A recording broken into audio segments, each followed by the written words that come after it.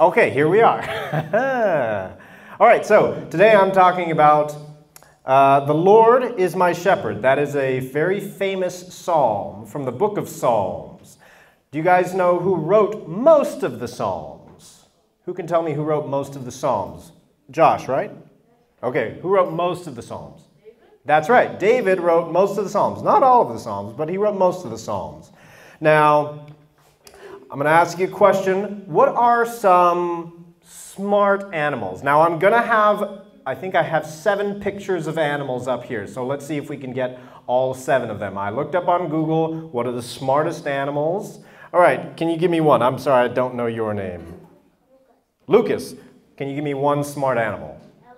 Elephant. I do have a picture of an elephant up there. Let's see. Gon, can you give me one smart animal? One more time? A dolphin. I actually have a picture of a dolphin up there. Let's see. Brandon.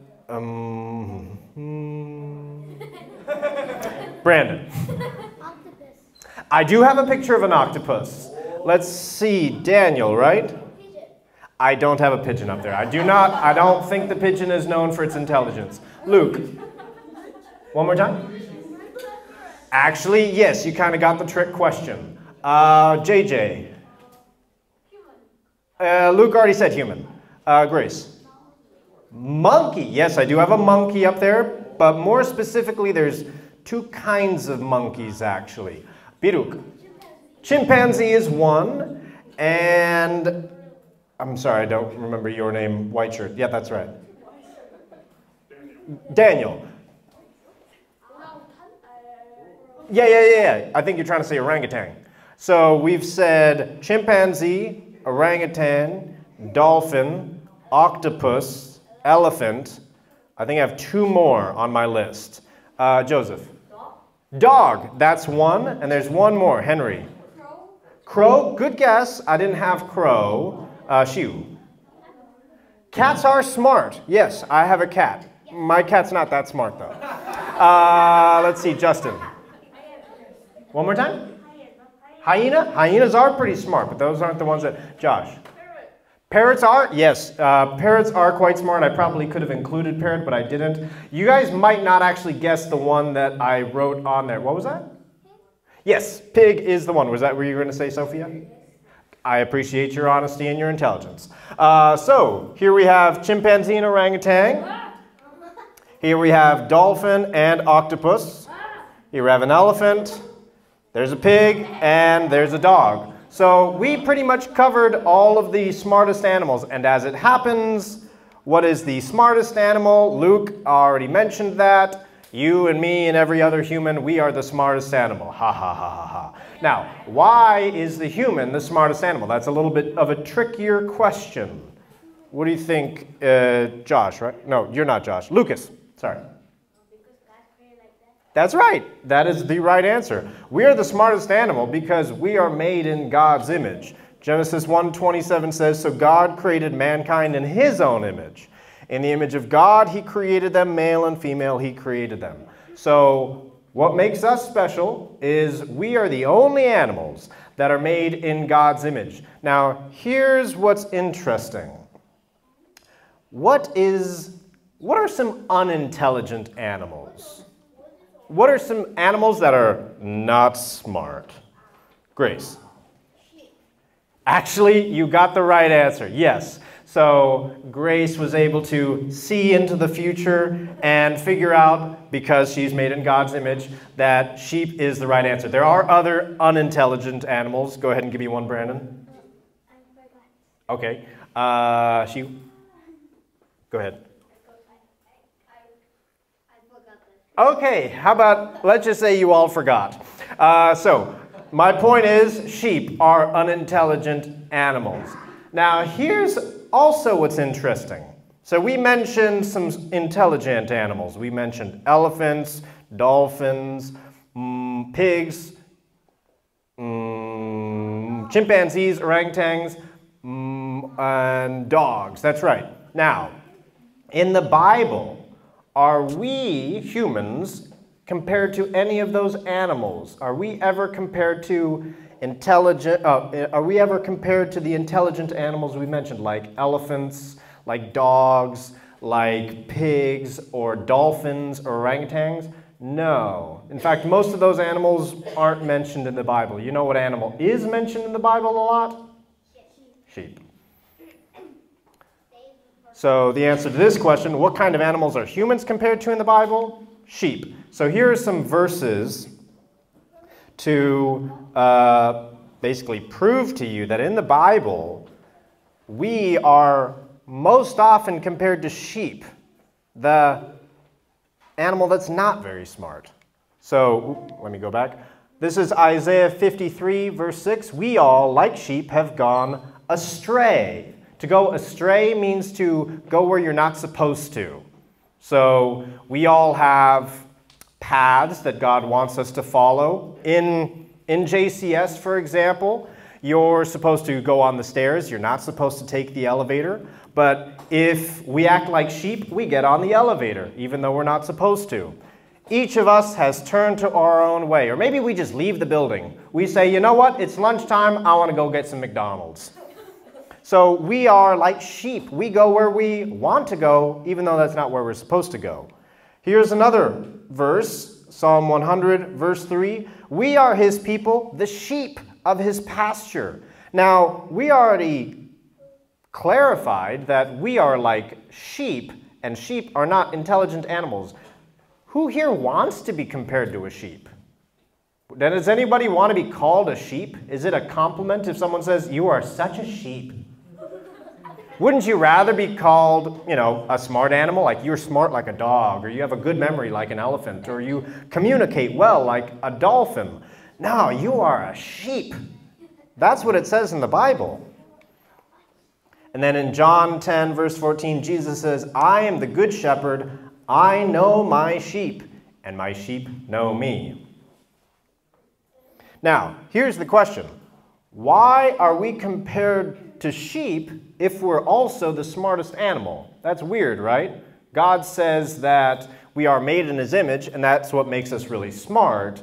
But we're also compared to sheep. Sheep are not known for being very smart. That's what you might call a paradox or a contradiction. So, we don't resemble sheep in all ways, but there are a few ways that we resemble sheep or we look like sheep because we disobey God and because there are certain ways in which we fall short of what God wants us to do because we are sinful. So, first of all, sheep are helpless. Sheep are not able to figure out where they're supposed to go on their own. Sheep don't have GPSs to tell them where to go if they get lost. Sheep are also not very good at protecting themselves. If a sheep meets a wolf, is the sheep going to be able to defend itself? Not really. The wolf is going to win that fight 10 times out of 10. So sheep are not very smart. Sheep are not able to protect themselves. Sheep get lost easily. And as it turns out, many of those descriptions describe humans. We also get lost easily. We're also unable to protect ourselves from things like diseases, from natural disasters, and we are often also disobedient. What other traits do sheep have? Sheep are not meant to carry burdens. Have you ever seen a person ride a sheep? You have? Who's seen a person ride a sheep? Brandon, you've seen a person ride a sheep? I don't believe you. Where did you see this person riding a sheep? Was it at the circus?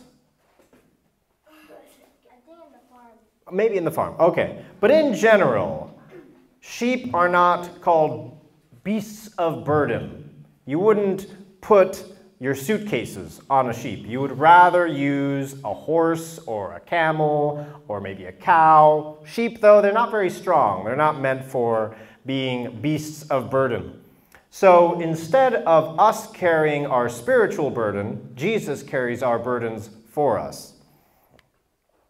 Now, lastly, sheep are valuable. Even though this sheep, it doesn't look very intelligent, this sheep is actually very valuable. Sheep provide wool, they provide meat, they provide milk.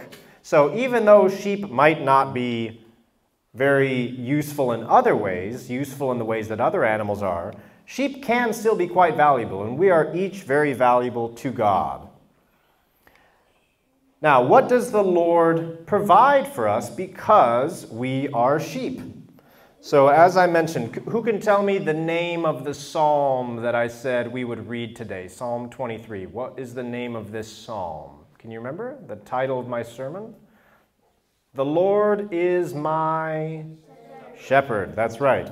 So, we're going to read a few verses from Psalm 23. I'll just read it for you. The Lord is my shepherd, I shall not want. He makes me lie down in green pastures. He leads me beside still waters. He restores my soul. He leads me in paths of righteousness for his name's sake. So in these few verses, we learn that there are a few things that God provides for us because he is our shepherd and we are his sheep. Here's a picture of some cute lambs. So, in those first few verses, it makes it clear that the Lord provides our daily needs. It says, the Lord is my shepherd, I shall not want. The Lord also provides rest for us. Now, there are different kinds of rest. It's not just talking about physical rest. It's also talking about spiritual rest. If you're feeling stressed about school, if you're feeling stressed about your relationships with other people, the Lord can provide you with rest. He leads me beside still waters. And then lastly, the Lord provides us with guidance. Where can we find guidance? Where can we find what God wants for us? Where can we find these answers? Does God give us each a little glass ball that we can rub and it will tell us what we should do? No? Does God give us like a deck of cards that if we throw the deck of cards on the table, we'll figure out what God's plan is for us? No, what does God provide for us? Henry? The Bible. So God provides us with guidance in the Bible. And so that's another version of saying, he leads me in paths of righteousness. So we can learn what it looks like to walk in paths of righteousness in the Bible. Here are a few more verses from Psalm 23. Here's the next verse. Even though I walk through the valley of the shadow of death, I will fear no evil, for you are with me. Your rod and your staff, they comfort me. Now I want to go back a little bit in the first few verses. Now, for those of you who are older students, who have taken English classes for a little bit longer, you may be familiar with what a pronoun is. Now, in this verse, first of all, who knows what a pronoun is? Okay, you're all pretty confident that you know what a pronoun is. Eden, can you give me an example of a pronoun?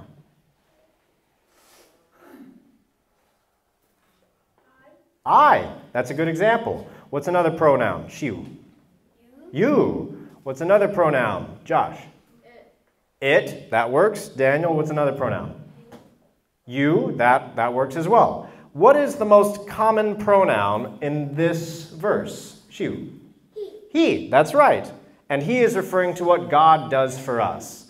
So in the first few verses, it talks about the things that God does for us.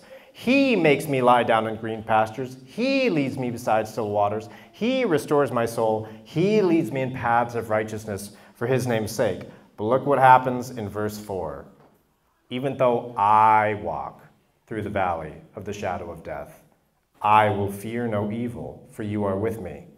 Does God put us in the valley of the shadow of death? No. This verse makes it clear that we may be in the valley of the shadow of death because of decisions that we make. Does the valley of the shadow of death sound like a good place to be? No. Now, sounds like you guys know what pronouns are, so you might also know what metaphors are. The valley of the shadow of death is metaphorical. The valley of the shadow of death, most of us, unless we go to the army, unless we come like special forces, soldiers or something like that, most of us won't go to valleys where we're faced with actual death. But the valley of the shadow of death may be referring to places where we don't feel God close to us, where we feel distant from God. And more often than not, we find ourselves in this valley because of decisions that we've made. Now, what we can take comfort in is knowing that even though I walk through the valley of the shadow of death, we don't need to fear evil because God is with us. So in this verse, it makes it clear that the Lord provides comfort and protection. Your rod and your staff, they comfort me. And God also provides forgiveness. Even though we may end up being in the valley of the shadow of death because of decisions that we make, God provides forgiveness for decisions that we are responsible for. Your rod and your staff, they comfort me. So, what is the valley of the shadow of death? I already kind of explained it. The valley of the shadow of death is times in our lives when we don't feel close to God. Usually because of decisions, poor decisions that we've made, because we have sinned. So, how should we respond when we find ourselves in the valley? And I have 3 things that you should do if you feel like you are in a valley of the shadow of death. If you feel like you are distant from God, if God is not close to you, if you feel like your relationship with God isn't where it should be. So the first thing you should do is acknowledge where you are or where we are. To acknowledge means to recognize or to know that something is. So many of us might not even realize we're in a valley of the shadow of death. Many of us might think that we're doing fine. But if you aren't spending a lot of time reading the Bible, if you aren't spending a lot of time praying, if you're not going to church regularly, you might actually be in a valley of the shadow of death without even realizing it. So the most important thing you need to do is acknowledge where you are. Once you do recognize that you are in a valley of the shadow of death, you should receive God's help. So far I've said you should acknowledge, and then you should receive God's help. You should ask God to help you out. You should say, God, I want to feel close to you again. Help me to know what I need to do in order to strengthen my relationship with you. And then God may give you the tools or the means of getting out of the valley of the shadow of death. So what should you do? Move. Get going. Get out of the valley of the shadow of death. God will give you the means, the way to get out of the valley of the shadow of death. So what were the 3 things you need to do when you are in the valley of the shadow of death? What was the first thing? Grace? That's not, what was the first verb I said? It starts with an A. Matthew? Acknowledge. And then once you acknowledge that you are in the valley, what should you do? What was the second verb I said? Luna? Receive. And then the third one was, once you have acknowledged that you're in the valley and you've received God's help, what should you do? Sophia? Move.